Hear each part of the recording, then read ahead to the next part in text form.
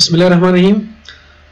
ملګرو ښه راغلاست. په دې ویډیو کې موږ تاسو یو نوی ټاپک سٹارټ کوو او هغه د موږ سره pointer.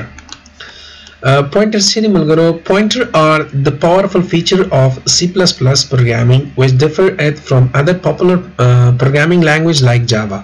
دې مطلب دا دی چې pointers د C++ یو powerful خصوصیت دی، فیچر وایي خصوصیت ته چې دا خصوصیت په جاوا کې یا په ویژوال بیسک کې نشته دی.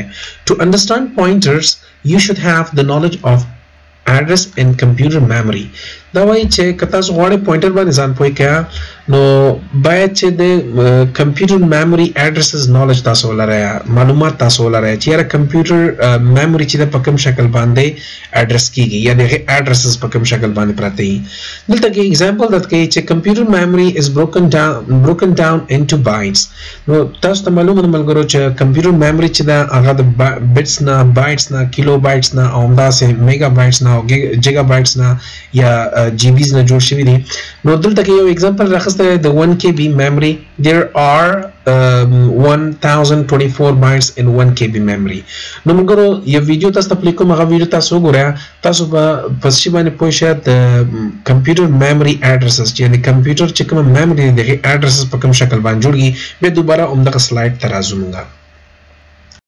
ملګرو راځو دې کې د میموري اډرسز ریپرزنټیشن باندې کار کوو چې د اډرسز په کوم شکل باندې موجود دي.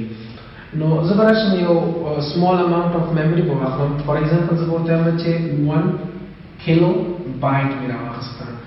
موږ سره میموریز خو نن سبا ټول په جیبیز کې راځي، 2 GB 4 8 GB میموریز راځي. ریم خبره زه کوم. نو ما یو سمال اماونټ راواخیسته 1 KB. سمه ده؟ څنګه چې تاسو پوهیږئ 1 KB ما سره مساوي کېږي په 1040 بایټ باندې. سمه ده؟ نو بایټ، نو دا 1040 بایټ به زه څنګه ریپرزنټ کوم؟ سپوز زه به دا راواخلم، دا ما سره یو ریم دی،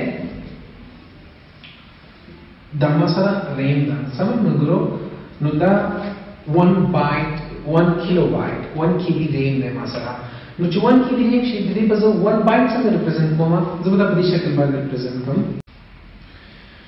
ملګرو دلته تاسو وګورئ، سپوز دا ما سره یو بایټ دی، دا کوم وړ خانې چې دي یا ریکټنګل چې دي، سپوز فکر کوئ چې دا ما سره 1040 خانې دي. چون 1040 ډېر زیات دي ځکه تاسو دا فکر کوئ چې دا ما سره یو بایټ یعنی 1040 ریکټنګلز یا بایټس دي ما سره یا یو کیلو بایټ دی. ملګرو دې کې ما سره چې دي هر یو خپل اډرس دی. فار ایگزامپل د دې اډرس چې د 0 نه شروع کیږي 1 دی، 2 ده او همداسې 3 4 راځي. د اخرنی اډرس به 1023 به راځي ځکه به 1023 راځي چې موږ سٹارټ د 0 نه اخیستی ده. سمه ده؟ اوس ملګرو که کله تاسو پروګرامینګ کوئ، په پروګرامینګ کې موږ تاسو کار کوو یو IT یعنی یو ویریبل ډیکلیئر کوو.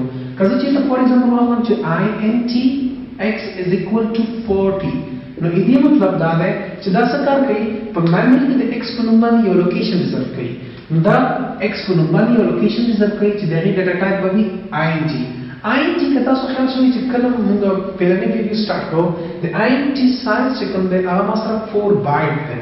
نو دلته کې ما سره فار ایگزامپل 4 څه شی دی؟ بایټ دی د دې سایز. نو دا څه کار کوي؟ دا چې دلته څوک 1 2 3 4 دا 4 بایټس واخلي، څوک د دې دا ریزرو کی او د دې ډیټا ټایپ چې کی انټیجر کی او پای کوم تر 40 اور واچوي. نو د دې میموري اډرس چې کوم دی باندې نیم چې کوم دی هغه موږ سره x دی او ویلیو چې کوم دی هغه موږ سره 40 دی. نو اوس دا ویریبل چې دی فلحال موږ په څه باندې خبره کوله؟ په نوم باندې او په ویلیو باندې. خو نن چې تاسو خبره کوو فار ایگزامپل دا 5 دی 6 7 دا دی اډرس دی د دې بایټس. نو دا میموري چې دا هم خپل یو اډرس لري. سمه ده؟ نو هغه اډرس اکورډینګ ټو د کمپایلر او د خپل سیستم یعنی کمپیوټر د خپل کمپایلیشن کوي او دې ته یو اډرس ورکوي د dx ته یو اډرس ورکوي. هغه اډرس اکسسول باندې موږ کار کوو. سمه ده؟ نو دا خپل اډرس دی. هغه اډرس کېدای شي د دې فار ایگزامپل 5 6 7 8 something وي او کېدای شي یو نمبر وي. نو هغه نمبر ته اکچولی څه شی ورکوي؟ address ورکړي چې د address په واسطه باندې ته کولای شې څو کې دا access کې سمون مګرو کڅو د توای چې فور ایگزامپل دا 40 ز access کومه دا 40 په access کوي او ته مستقیم متو توای چې see out کماته x نو ته کولای شې دا 40 په دې شکل باندې access کوي بل طریقه دا ده چې د دې address معلوم کړه ته کولای شې د address باندې هم دا access کوي نو address accessing easier than variable name ده سم ده addresses چې دی هغه هیڅ کله یو شان نشته تللی او څنګه چې تاسو کوی variable یو شان راتللی شي سم ده variable for example ماته 90 وخت د ځکه double x اخلم نو بیا دا په دا confusion دی سم ده نو address دا هیڅ سمان یعنی هیڅ وخت به یو شی راځي نو کولای شي دا د address په واسطه باندې دا address د زبر واخل مرتبط چې دا address ماته access کړه څنګه چې تاسو په ویډیو کې باور غوړیا چې how to access this variable through address right نو د دې address معلومول لپاره موږ تاسو کار کوو نن د دې د end operator چې کوم دی د end operator نو موږ تاسو کار اخلو چې څنګه تاسو یو address معلوموي یو memory موږ shortcut اخري خبره دا ده چې یو variable کولای شي چې name ولري کولای شي چې هغه value ولري او دریم څه چې دغه address memory کې دغه address شي اوس سوال ته خلق کیږي کچې ته فور ایگزامپل موږ سره څه شوی array دی نو array کې بیا موږ سره څلور څه دی یو د array نوم یو د array value چې کوم elements کې کوم value پرته ده بل index number اصل کې address نه ده index number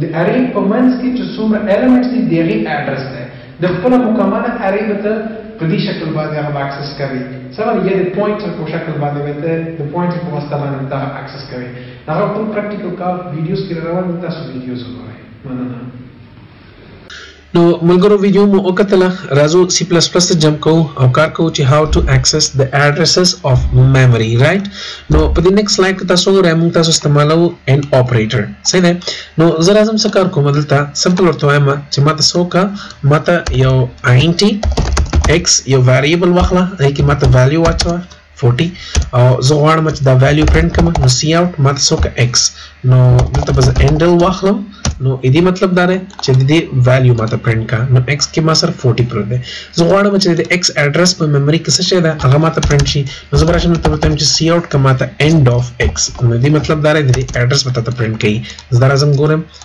رن کوم دا دا ول دا address ده 0x23fe4c صحیح ده دا hexadecimal number ده د x نه اخوته hexadecimal number ده نو دا د address ده سم ده بل کزه چې ته یو بل څه واخلم variable واخلم زره زم تلانه int y واخسته is equal to for example 50